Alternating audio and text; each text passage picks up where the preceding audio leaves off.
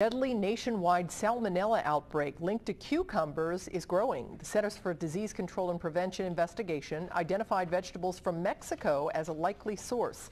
So far, 2 people died, more than 400 have gotten sick. Nearly 1 out of every 4 ends up in the hospital. A person infected with Salmonella usually has fever, abdominal cramps, and diarrhea for about 4 to 7 days. Most people recover without treatment. The recalled cucumbers were sold between August 1st and September 3rd in 31 states, including Ohio, Kentucky, and Indiana. Kids under 5, older adults, and people with weakened immune systems are more likely to have complications from Salmonella. The CDC says more than half of those sickened are under 18 years old. You can find specifics on the recall at local12.com.